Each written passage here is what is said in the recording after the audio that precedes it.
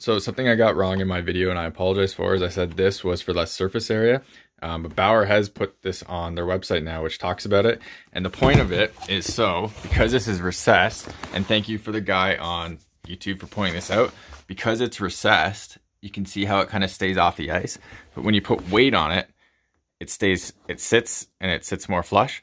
So the whole point of that there is to make that sit right on the ice more flush. And if we compare it to the old one,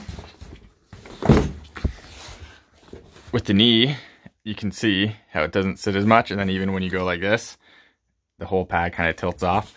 So that way it sits more on the ice and it actually increases surface area on the ice. So that's a brilliant design. I got that wrong, so I apologize, but I wanted to put a correction out.